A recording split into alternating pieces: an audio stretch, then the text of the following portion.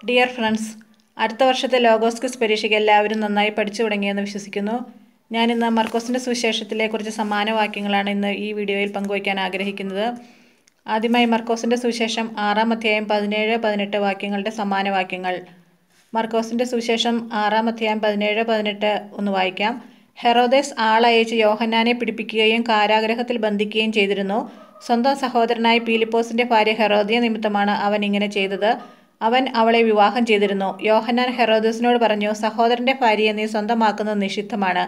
അതിന് സമാനമായ വാക്യം ലൂക്കായുടെ സുവിശേഷം 3-ാം അധ്യായം 19-20 വാക്യം ഒന്ന് നോക്കാം.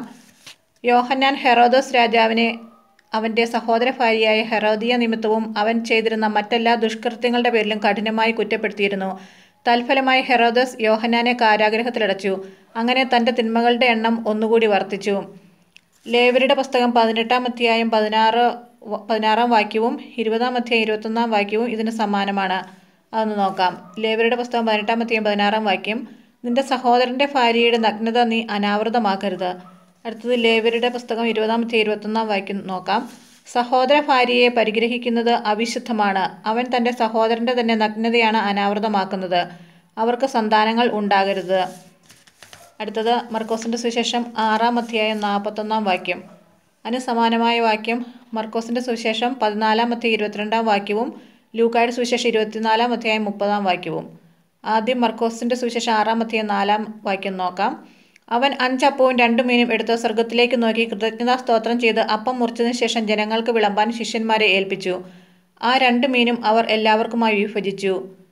അതിന് സമാനമായ വാക്യം മർക്കോസിൻ്റെ സുവിശേഷത്തിൽ തന്നെ 14-ാം അധ്യായം 22-ാം വാക്യം നോക്കാം. അവർ ഭക്ഷിച്ചുകൊണ്ടിരുന്നപ്പോൾ യേശു അപ്പമെടുത്ത് ആശീർവദിച്ച് മുറിച്ച് അവർക്ക് നൽകിക്കൊണ്ട് അരുളി ചെയ്തു, ഇത് സ്വീകരിക്കുവിൻ, ഇതെൻ്റെ ശരീരമാണ്.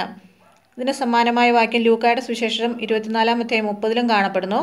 അതൊന്ന് നോക്കാം. അവരോടൊപ്പം ഭക്ഷണത്തിനിരുന്നപ്പോൾ അവൻ അപ്പമെടുത്ത് ആശീർവദിച്ച് മുറിച്ച് അവർക്ക് കൊടുത്തു. അടുത്തത് മർക്കോസിൻ്റെ സുവിശേഷം 7-ാം അധ്യായം 6-7 വരെയുള്ള വാക്യങ്ങൾ. അതിന് സമാനമായ വാക്യം ഏശയ്യാപ്രവാചകന്റെ പുസ്തകം 29-ാം അധ്യായം 13-ാം വാക്യത്തിലാണ് കാണുന്നത്. മർക്കോസിൻ്റെ സുവിശേഷം 7-ാം അധ്യായം 6-7 വരെയുള്ള വാക്യങ്ങൾ നമുക്ക് നോക്കാം. കപടനാട്യക്കാരായ നിങ്ങളെക്കുറിച്ച് ഏശയ്യാ ശരിയായി തന്നെ പ്രവചിച്ചു. അവൻ എഴുതിയിരിക്കുന്നു, ഈ ജനം അധരങ്ങൾ കൊണ്ട് എന്നെ ബഹുമാനിക്കുന്നു, എന്നാൽ അവരുടെ ഹൃദയം എന്നിൽ നിന്ന് വളരെ ദൂരെയാണ്. വ്യർത്ഥമായി അവർ എന്നെ ആരാധിക്കുന്നു, മനുഷ്യരുടെ കൽപ്പനകൾ പ്രമാണങ്ങളായി പഠിപ്പിക്കുകയും ചെയ്യുന്നു. അതിന് സമാനമായ വാക്യം ഏശയ്യാപ്രവാചകന്റെ പുസ്തകം 29-ാം അധ്യായം 13-ാം വാക്യം. കർത്താവ് അരുളി ചെയ്തു, ഈ ജനം വാക്കുകൊണ്ട് മാത്രം എന്നെ സമീപിക്കുകയും അധരം കൊണ്ട് മാത്രം എന്നെ ആരാധിക്കുകയും ചെയ്യുന്നു. ഇവരുടെ ഹൃദയം എന്നിൽ നിന്ന് അകന്നിരിക്കുന്നു. എൻ്റെ നേർക്കുള്ള ഇവരുടെ ഭക്തി മനപാഠമാക്കിയ മാനുഷിക നിയമമാണ്. അടുത്തത് മർക്കോസിൻ്റെ സുവിശേഷം 7-ാം അധ്യായം 11-ാം വാക്യം. അതിന് സമാനമായ വാക്യം പുറപ്പാട് പുസ്തകം 20-ാം അധ്യായം 12-ാം വാക്യവും 21-ാം അധ്യായം 17-ാം വാക്യവും ലേവ്യരുടെ പുസ്തകം 20-ാം അധ്യായം 9-ാം വാക്യവും നിയമാവർത്തന പുസ്തകം 5-ാം അധ്യായം 16-ാം വാക്യവും. ആദ്യം മർക്കോസിൻ്റെ സുവിശേഷം 7-ാം അധ്യായം 11-ാം വാക്യം നമുക്ക് നോക്കാം.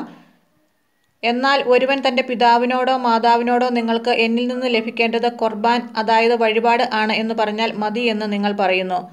അതിന് സമാനമായ വാക്യം പുറപ്പാട് പുസ്തകം 20-ാം അധ്യായം 12-ാം വാക്യം. നിന്റെ ദൈവമായ കർത്താവ് തരുന്ന രാജ്യത്ത് നീ ദീർഘകാലം ജീവിച്ചിരിക്കേണ്ടതിന് നിന്റെ പിതാവിനെയും മാതാവിനെയും ബഹുമാനിക്കുക. അതിന് സമാനമായി പുറപ്പാട് പുസ്തകത്തിൽ തന്നെ 21-ാം അധ്യായം 17-ാം വാക്യവുമുണ്ട്. പിതാവിനെയോ മാതാവിനെയോ ശപിക്കുന്നവൻ വധിക്കപ്പെടണം.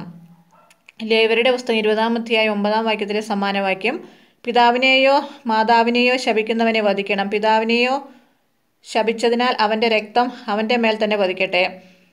നിയമാവർത്തന പുസ്തകം 5-ാം അധ്യായം 16-ാം വാക്യം സമാന വാക്യം തന്നെയാണ്.